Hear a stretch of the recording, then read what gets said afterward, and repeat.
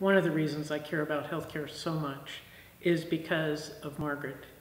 Margaret died in 2012 at the age of 56 because in 2009 she lost her job in the recession. And when she lost her job, she lost her health care. Even though her family had a propensity to colon cancer, she couldn't get screened. It is shocking that what is being proposed in Congress is that more Margarets should die by ending their access to health care. We need to protect our people, protect our care. Care for the Margarets of this world, care for the Moras. Make sure Congress does nothing that will change the structure of Medicaid and throw our people off care. Thank you.